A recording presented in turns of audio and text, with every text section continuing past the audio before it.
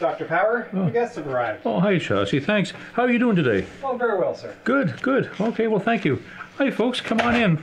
Rob's in town today. Hi, Rob. Good to see you visiting Victoria. We have the palm tree country down here. Johnny, Michael, good to see you again. Mike and Johnny, good posts this week.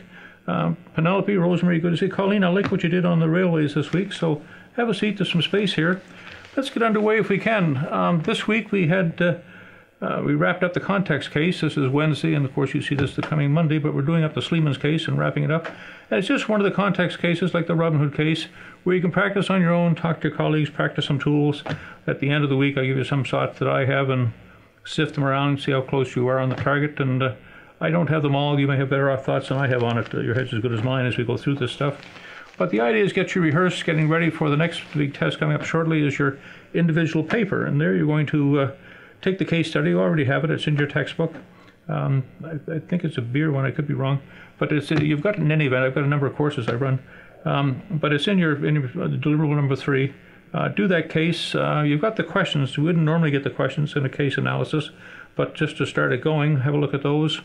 And again, you get your choice. You want to try it as a consultant. You can. It takes a little longer. I'll take time to mark it, give you some feedback.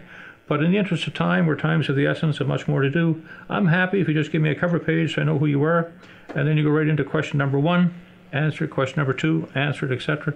And that's as good as it gets for your individual assignment. So we're practicing for that, and having done a couple of context cases and having done your individual case study that I'll mark and give you extensive feedback on, takes a little time.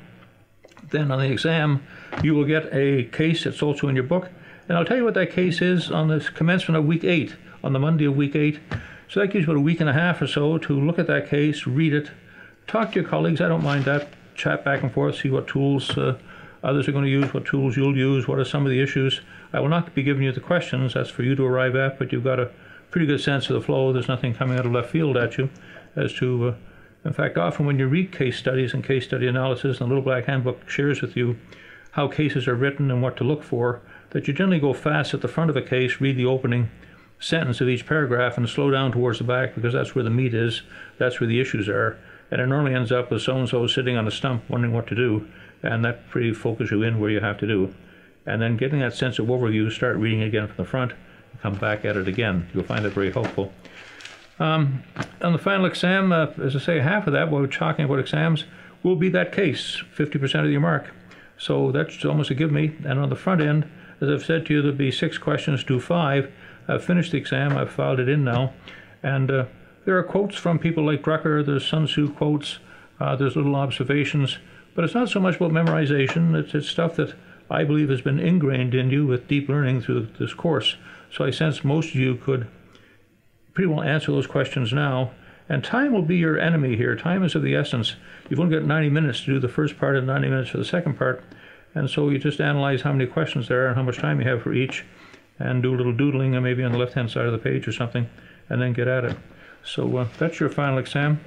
This week I posted a very important YouTube video for you. I wanted you to look at the Blue Ocean strategy. We covered as one of the strategies you can consider doing in the sections of the materials.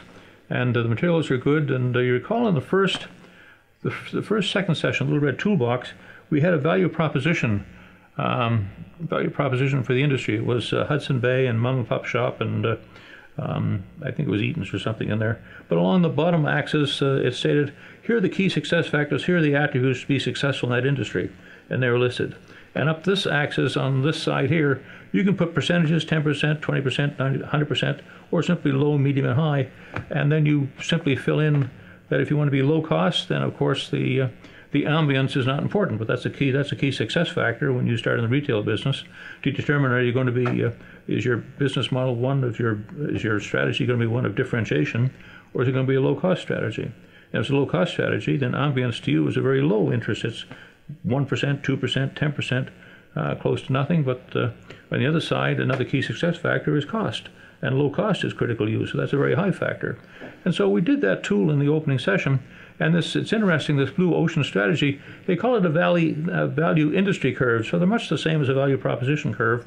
Have a look at it, but I do encourage you to take one more time, go through that, and understand it. It's a valuable tool for you, and I'm also going to suggest, if you get time, for you and your colleagues at work, not your team members, but at work, it's worth looking at that collectively and sitting for a few minutes, reflecting in the light of the Internet of Everything and this new industrial age and all the new things that are coming at us.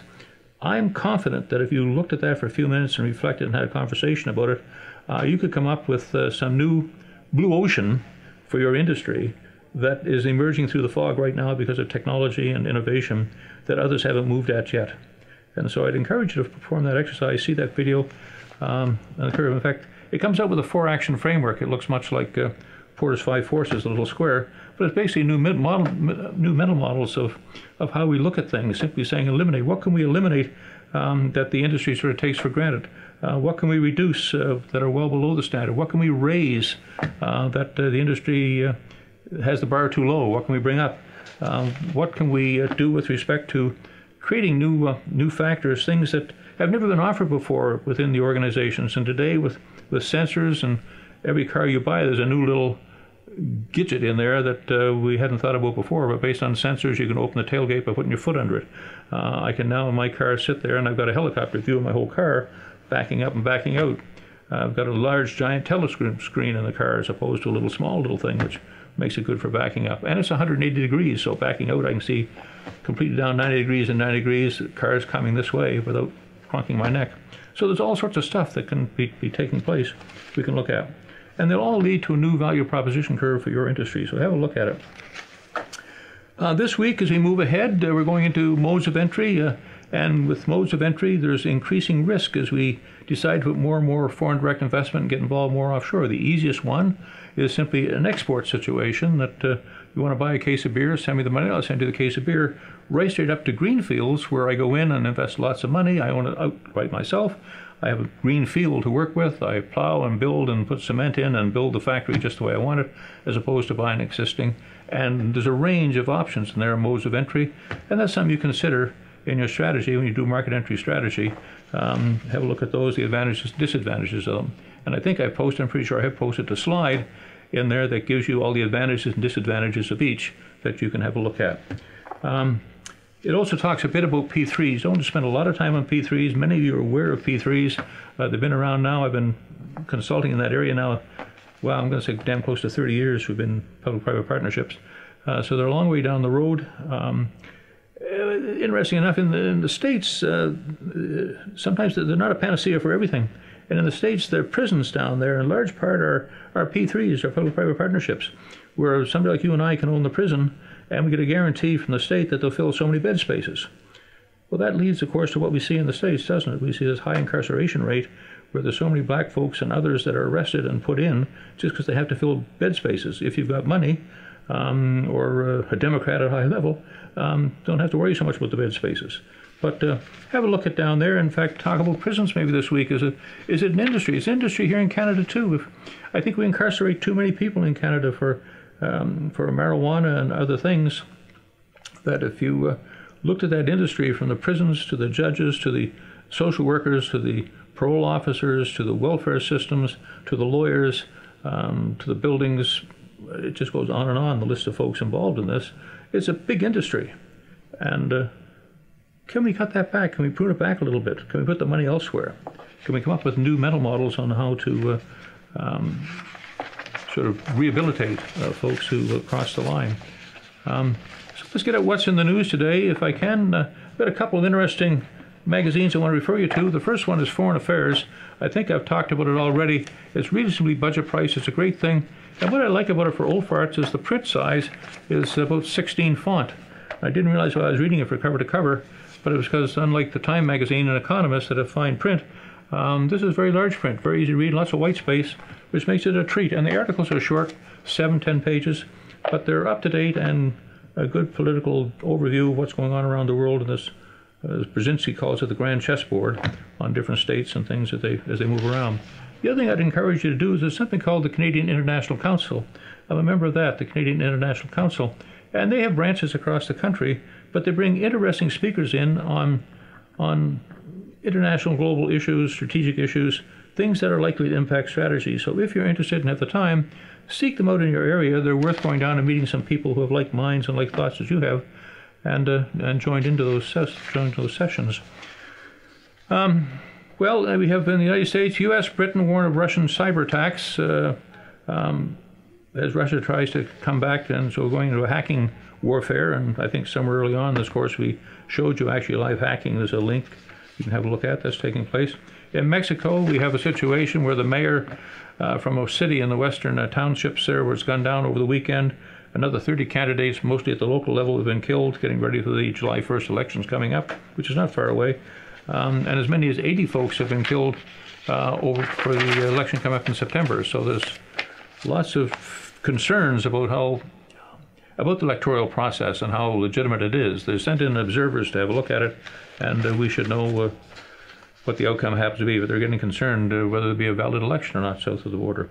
Hungary, we've got Viktor Orban's victory, right wing, much in the Trump mode, strong over there, anti-immigrants, doesn't want any more into the system at this point, trying to bring Budapest and that down. But there's tens of thousands of people taken to the streets, sort of never Trump, never Orban is taking place. And he says he's not stepping down. International observers watched the election and ruled it was deemed free. And but there's lots of dissatisfaction going on right now by those that don't want him in office. We could have a look at that. Airstrike in Syria, we've talked a bit about that going back and forth. Got some details here on it, but it's pretty well been well covered in the news right now, so I won't spend a lot of time on that. Other than maybe we should talk for a few minutes just about that region. There's some things we can do, so what's and think about. That on one side, of course, you have Syria sitting here, on Israel down below, sharing a border. You've got Lebanon over here sharing a border. You've got the Mediterranean Sea over here. You have up over here the Kurds want a piece of it for their home, which they're trying to establish. You've got oils going both from Russian-backed oil and the American-backed oil pipelines coming through Syria, trying to get to Europe to see who's going to supply the region with energy. You've got this cluster of folks coming around Syria, Russia, Iran, Hamas is in it, China is in it. All supports to some degree or another that particular position of supporting Syria. Russia doesn't want to leave Syria, not just for the oil, but for what they've got invested there. It's a way to the Mediterranean. They've got a large port in the Mediterranean. It's a place for air bases, and it's resurrecting the Russian bear in the sense of the old Soviet Union model, which has long been a dream of Putin to try to revitalize the old Russia, old Soviet Union, looking at it. On the other side of the coin, of course, you have the Brits and the American, and almost approach to NATO, because there's a clause in there that's attack on one, there's attack on all.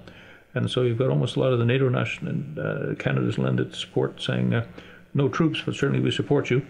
We've done that, and so the other side of the house is building as well as this thing unfolds. And so it's all about Shia and Sunni to some extent. I mean, Israel's here and right on the border. Israel's very concerned that Iran has been long threatening to destroy Israel completely, and now it's able to move its troops, and it has moved its troops right over here next to the border in Syria as part of the helping to bring it down and quell and keep the current regime in power. And Israel won't stand for that. And so even if Trump and the rest of the nations don't do anything, I think Israel will continue to go in and knock and play havoc in the area. So it's going to be a very hotly contested little piece of land with all the stakeholders moving around as we look at it. There's much in there we could talk about, but again, you have this vying, because I think the Saudis and the Sunnis are, with Saudi leadership, increasingly are going to start playing a role in Syria to exercise their strengths, and it's this conflict between Saudi and Iran as to Shia, Sunni, who's going to actually be running that area of the region, who's going to be the regional power. And Saudi is reshaping, reforming, and redoing alliances to play a greater role. So there's lots of things happening there we need to watch for, because any one of those, you recall we talked about those choke points of the Gulf of Hormuz and Al Baba coming down the Red Sea, both two choke points here, and they can play great havoc with the price of oil. In fact, it's already playing the price of oil. Just the threat is driving oil prices up. The oil off North Sea oil is now about $76 a barrel, which is a little higher than the Western Texas route, and of course in Canada we even get less rate than that, but the point is the price is coming up, and that's good for petro countries, bad for us as folks trying to fill our gas tank. In Mali, they've got militants disguised as peacekeepers, attack bases down below. Not going to spend a lot of time on that. United States Navy. Yeah, there's a couple of stories here I picked up in the U.S. Navy, which is telling of the times. The American Navy are trying to push up from 300 to 355 ships, trying to revitalize their Navy, put it in. Trump's spending money on it. And you can ask why. It's pretty self-evident that Trump is doing everything he can to get his team ready in case they're needed. So the United States Navy is first is looking at its hospital ships. It's going to retire one or both of its current Mercy-class hospital ships. These are 70,000 tons and have more facilities than the Nimitz and the Gerald Ford aircraft carriers. They've got better Class 3 medical services on board. But in lieu of that, they want to build a bunch of small little ships, expeditionary fast transport called the Spearhead class. And these are small little runabouts that will actually be carried on some of the other ships to the area they're supposed to be in and be deployed that way. But certainly they're doing that, but they still may keep these two ships in as well. These ships are good, by the way. If you have a national emergency, the ability to generate electricity, they can go into places like Haiti and just tie up, and there's enough generation power in those ships to light cities. And so I wouldn't be too fast to get rid of them, but they're doing that. But they're also, I think at this point too, is they also have the R. Lee Burke class. They've now extended their operations out to 45 years, which makes it large. They've got 65 of these things, and they are now extending the life of them, refurbishing them, and keeping them in the system. And that's going to help them reach their 355 ship goal by, I think it's 2030 rather than 2050. And so they're jumping up and getting ready to do things and get their forces in place. And it's so they can have more than a two. The whole American system's been built on a two-front war system, but they now seem to be structuring themselves to possibly do more than two-front. And every time you have a war or something like that, if you're doing something in Syria, you need one-third of the troops on the ground that are there today doing what they do. They come back and rest for a period of time, and the other third are being trained. And so you've got at least whatever you see on the ground, you can multiply, so it becomes one-third, one-third, one-third. That's a large commitment. Recent Turkey are at it again. They've been at it for a long time, tensions, but it's all about oil and gas found off in the Aegean Sea and off Cyprus that they're getting ready to do battle over. Much like Canada's North, it's interesting. In fact, Rob sent me his paper that he did. I don't think Rob would mind me sharing. It's a great paper, all about Canada's North and some of the concerns and their number of issues, and Canada's what it's doing up north, what it could do up north. But it's interesting to see the encroachment and the soft, gentle hand of China taking a bigger role in Canada's North. Research stations, and research stations are just the footprint starting with the Chinese flag flying over it in Canada's North. But from that, then ships come in for servicing the research stations, and the ships get bigger and bigger, and then finally there's some sort of security around the research station. The next thing you know, we have troops sitting in Canada's North. And I don't think our political leaders have done enough. I mentioned to Rob that it should have been shared. If you go to China and do some things like this, they say, of course, come in, but it'll be a joint operation where Canadians will play a role, and the Canadian flag will fly above it.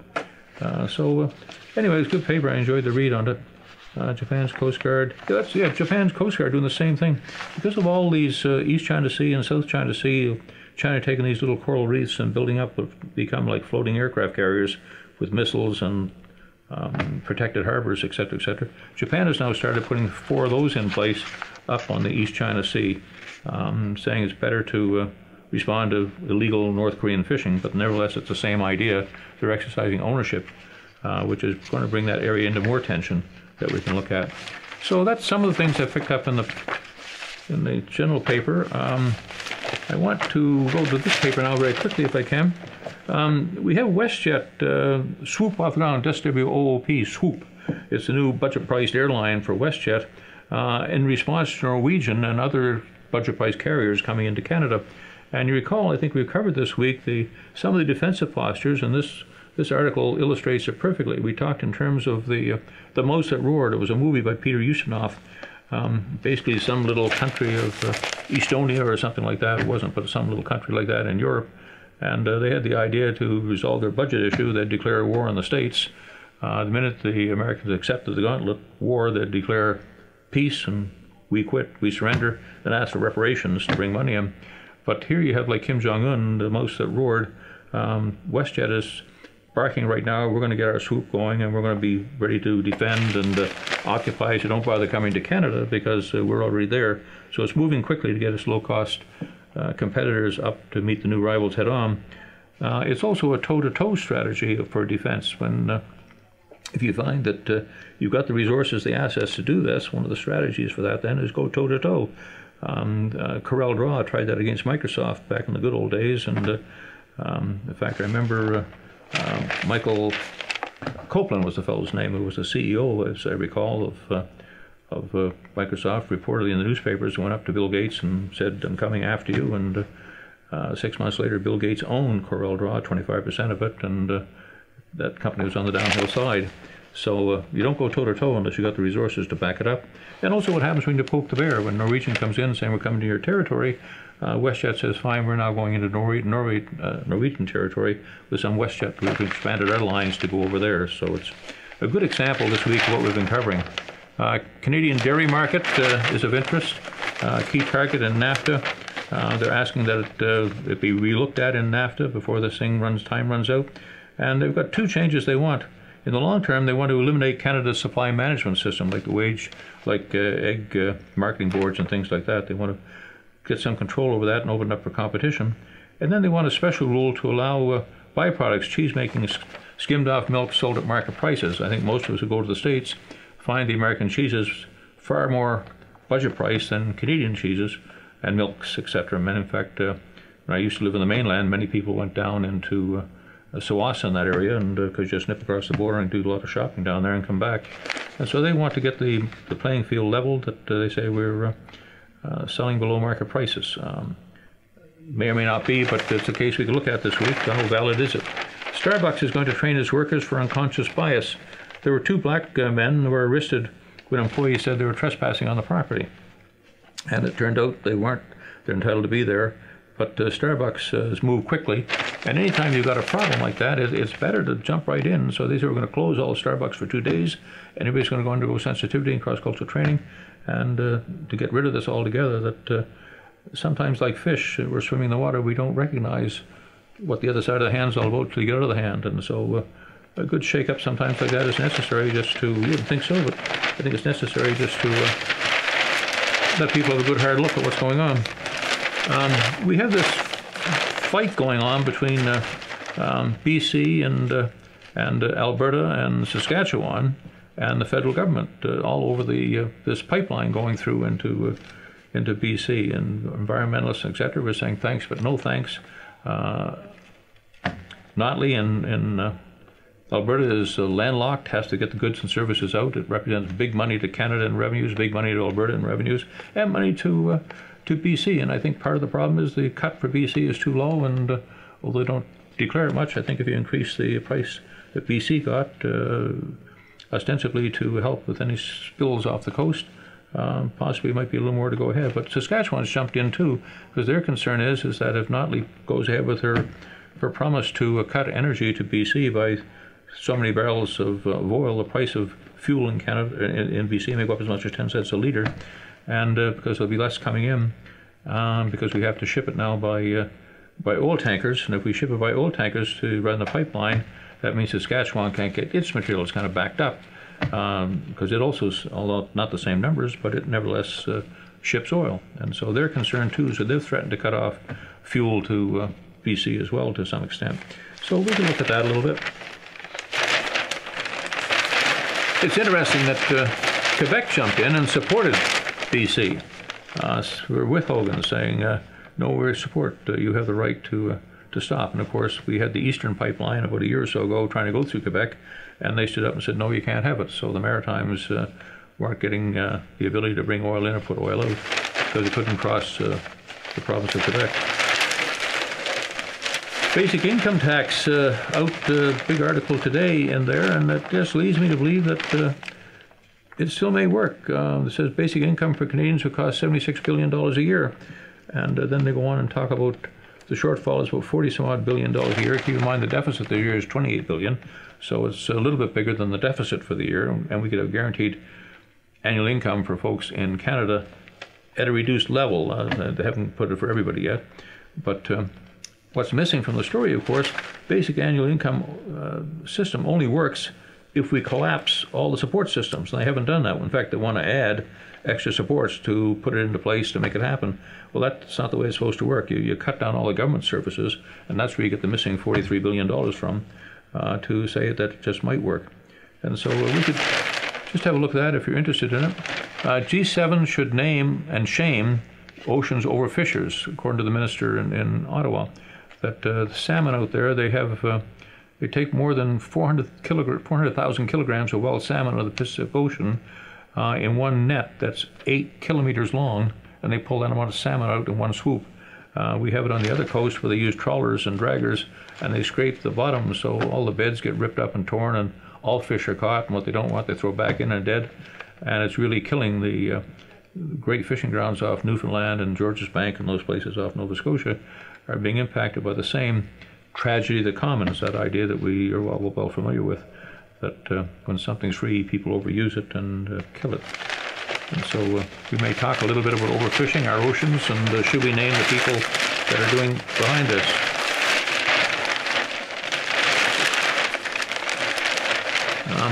Rogers is testing new 5G technology in the Ottawa area, Toronto area, all part of Porter's Five Forces Advanced Factor Endowments. Good, we're putting it in.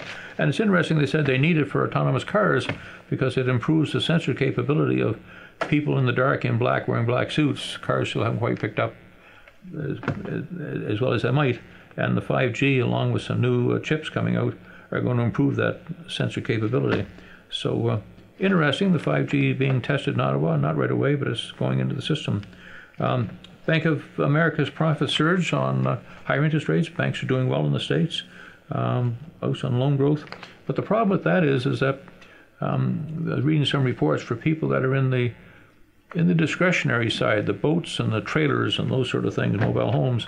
As interest rates go up from the 4%, 5% to the 6, 7, 8% range, their sales are starting to collapse as we go through it, because it's getting to that tipping point that it's just not worth buying if it's discretionary. And so people in those sort of markets are concerned that the bank rate's going up.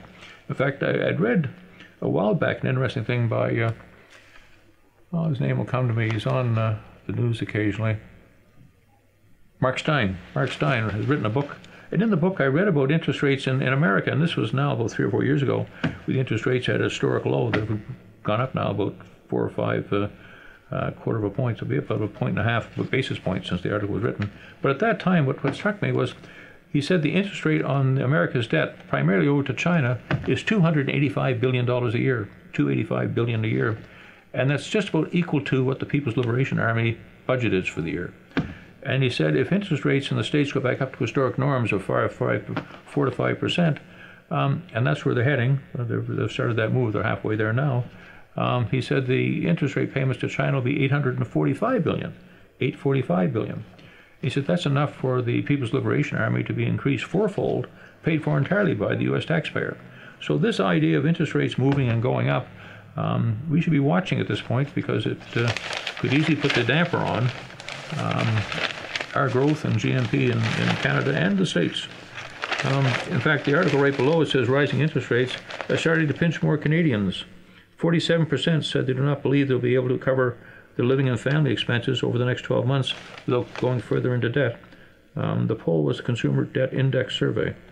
They said 51% of respondents fear rising rates could impact their ability.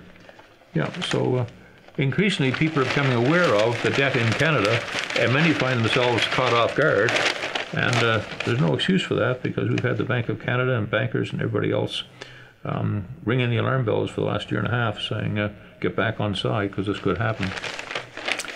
The European Central Bank, the equivalent of the Feds in the States and our Bank of Canada, have advised the Deutsche Bank, which is the Bank of Germany, in fact, when you talk of Germany and financial systems, it's the Deutsche Bank, that maybe they should offload and get rid of their investment banking arm, because it's been losing money. And the Deutsche Bank failed some stress tests about a year and a half ago now.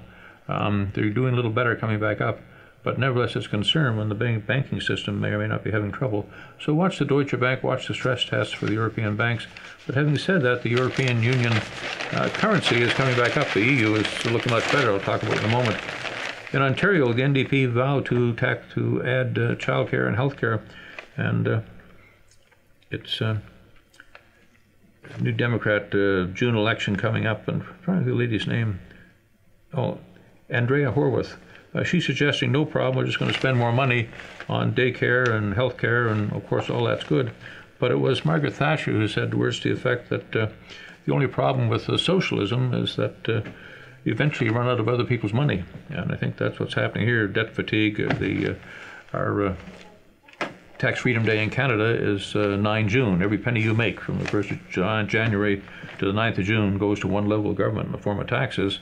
Those are your goods, your times, your goods. That's all you get to sell is your time. And so you are stand and deliver, and they take it.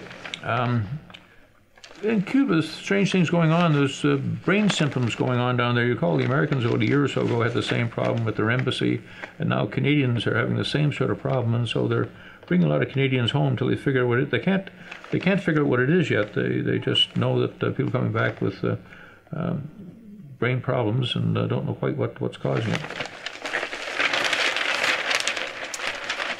Yeah, Brexit is still there, and it raises Brexit. Part of that is interesting to talk in terms of the Crown. One of the questions I put to you this week is the Commonwealth. There's 2.4 billion people in the Commonwealth. There's $10 trillion in total is the economic output of the Commonwealth. There's 53 Commonwealth nations. People like Australia, New Zealand, Canada are all part of that, and 13 of those countries still have the Queen as our Queen of Canada. And the question becomes, do we need a Queen of Canada? Or should we simply get rid of the monarchy altogether and lieutenant governors and governor generals and simply have President Trudeau? And I think many of us would argue that that's what makes us Canada, in large part, is that we do have a Queen as opposed to a presidential system. And in BC, the last election, the NDP got in, even though they had less votes and less seats. But they were able to put a coalition together with the Green Party, and it was a choice for the Lieutenant Governor at that point to say, no, Liberals, you rule, or NDP, you rule. And they fired out the existing government Liberals and put the NDP in, and that's where Horgan comes from at this point. So we can look at that as interesting. Another part of that is the Queen was Turks and Caicos. It's territory-owned deep-sea port, the only deep-sea port down in the Caribbean, and under British rule, but several times they've asked to join Canada as one of our provinces or a territory, and it's a very small number of people, 35,000 people, I think, only in total in the Turks and Caicos. And what a marvelous thing for us. But we keep rejecting it, saying thanks, but no thanks. And I, for one, like to see that revisited, to have a piece of Canada down in the Caribbean. And then they also say the leadership of the Commonwealth is up for grabs, that the Queen may not make the annual conference for the Commonwealth nations, and she was appointed in 1953, and it's not hereditary. You get that appointment. She was appointed for Britain to run the Commonwealth in 1953, but now they're saying it comes up for grabs, and they're not sure that Prince Charles and Camilla are the right fit to be to take over, and they say it should be a free election. So it may well be the head of the Commonwealth may be some other nation as this unfolds this summer. So watch for that. Ethics Committee to broaden privacy study. Oh, that's still happening. Yeah, in Canada we see it in the States, but now we have the members of Parliament, not just Facebook, but they want to start looking at Google as well, and look in terms of the mass amount of data on individuals and stored, and the blurring of the vital link between business and customers. And they want to talk in terms of setting up. They go through a bunch of stories here, what's happening, but they want to talk about regulations for those industries coming in. And I think, as we said, they either have a choice of voluntary doing to themselves, like lawyers and doctors and other folks do. You put your own association together, put in your own rules and regulations, and keep the temperature down for the politicians. But if you fail to do that, then the politicians have to step in and do it. So often you're better to perform the operation on yourself than the draconian measures that the government may take. And so I think they're at that point now. They better move quickly, or government's going to do it for them. In Quebec, there's still this hijab going on. And we passed back decades ago, the RCMP could wear hijabs, and priests could wear collars turned around. It was part of the culture and religious heritage. But for some reason in Quebec, they're fighting it again. Some young school girl has been given a hard time because she's wearing the hijab. And so that's interesting. They did a comparison here to Macron in France and Trudeau in Canada. Trudeau's over there speaking to the French Legislative Assembly, and they make the point that Trudeau has been busy in many ways. He's been steering the country to the left. He tax hiked on the rich. He's influx of refugees, bill to legalize pots, and national standards, and moving ahead on carbon tax prices. On the French side of the House, similar young man over there running it, fixing structural problems, that he cut the wealth tax on the rich to spur investments, push through labor code reforms on the powerful unions, and he's trying to break up the monopolies on the trains and on the educational system. So it's interesting to compare the two, and we don't look quite as good as the new emerging French leader does. And that's interesting too, that when they put that together, we had the France was able to punch above its weight because Germany was still coming out of that period of humiliation after losing the war, and a sense of culture. Didn't want to be flamboyant, didn't want to be seen as being the power in Europe. So France was allowed to take the leadership role in the formation of the European Union. And then in recent days under Merkel seems to be the head person and very much in charge of the cluster. And then of recent date, Macron seems to be emerging, coming back up again, and Merkel seems to be sliding sideways. So it's interesting what the pendulum of power swing between the two. A couple other little things I had up. Maybe not read the foreign affairs, but I did have two in the Business Week this week that I thought were worth little points, and the foreign affairs one I'll save for another day. There's always good articles in there. This was a robot detecting lung cancer, powered by machines, and by putting in the proper programming, etc., they can perform not just simple procedures, but moving ahead to some very sophisticated ones. And the FDA in the States have approved it. And they're saying that it's not a matter of 5 to 10 years. He says, no, it's going to be 18 months before these things are available. So that's moving along quickly. And that's another innovation, another cost. And time after time, the operations will be close to perfect, as opposed to depending on the idiosyncratic factor of the individual doctor that particular day. And here's what the euro coming back up, and it's starting to look better. It hasn't looked for a decade, but it's coming back up. And what was interesting to me was the distribution of foreign reserves. And so they've got 6.1 trillion in US dollars, 1.9 trillion in euros, 0.4 trillion in Japanese yen, 0.4 trillion in British pounds, and 0.7 trillion in the other, which would include the Chinese currency, which has now been admitted into the basket of goods of the IMF and rising quickly. And so the good news is the euro is coming back up as a competitor to the American dollar, and competition is good for all. Well, folks, I think that completes today. We've covered a lot of materials, lots in there to talk about, but add anything you'd like to talk. I do hope you're enjoying it. We're coming to the end of our march together. I'm going to look forward to seeing you all in EL2. Take care now. Bye-bye.